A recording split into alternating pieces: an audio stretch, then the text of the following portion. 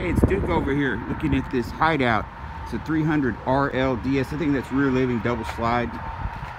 Now, this Rotoflex,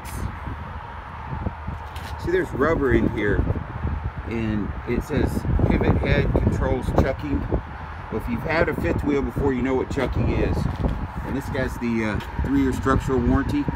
That warranty is valid if you're living in the RV also.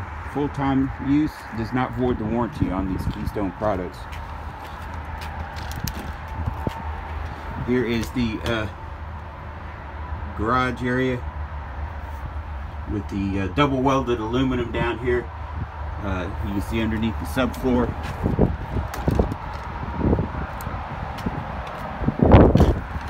And this is where there's a 30-gallon on each side propane tank.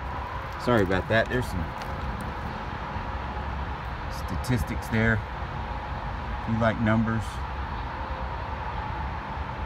Alright, so let's go ahead and take a look inside this one. It's a fifth wheel travel trailer. Hideout 300 RLDS. So this one is going to weigh 9,300 pounds.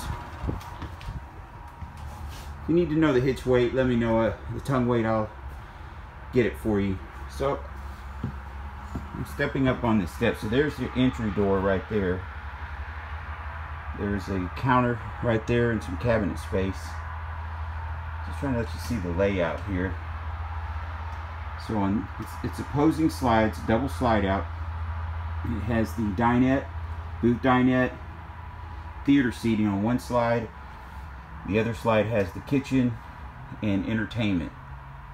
And then you've got an island in the middle. And then the frame has got cross members right underneath where that island is. They designed these frames specifically this floor plan for each floor plan. This flooring is all one piece. There's no tongue and groove. There's no 4x8s. That's what starts creaking and where you start getting soft floors because water works its way up through there. Get this double wide sofa in the back. So let's see. Here's your theater seats. Directly across from your big screen TV, electric fireplace. This has a 12-volt fridge.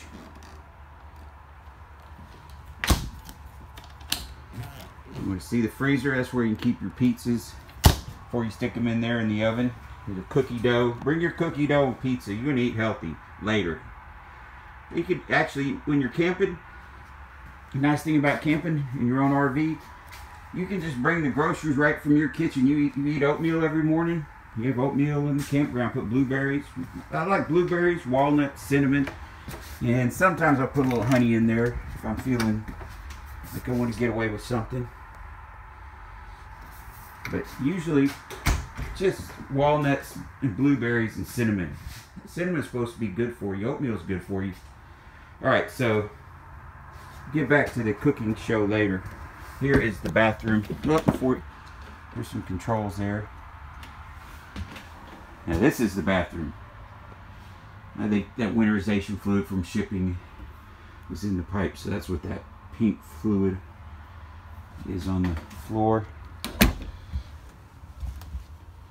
And there is a wardrobe over here.